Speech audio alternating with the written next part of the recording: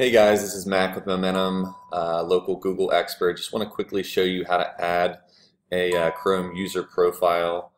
So if you're logged on to Chrome, I have all my different profiles here. You can go up to People, this tab's here at the top.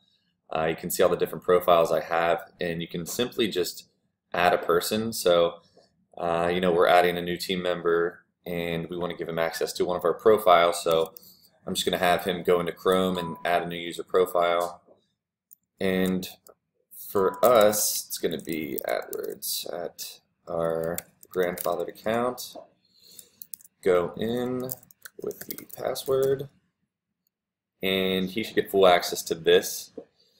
Now you can sync it with an account that we already have it set up with. So you can see, obviously we already have the account, so I'm not going to keep it here. But then, we could set them up with Gmail, Analytics, AdWords, my Slack is blowing up, Google Drive, all these different things, and you'd probably want to bookmark these pages. Bookmark Gmail, bookmark Analytics, and that way any user can sign in and they'd have this different profile. If you scroll out or zoom out here, you see I have these different profiles pulled up. That way I know which account I'm working on.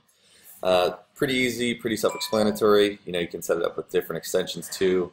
We already have some set up with this account. You just go into settings, also down into settings, you can go into people here. You can make edits and additions from here.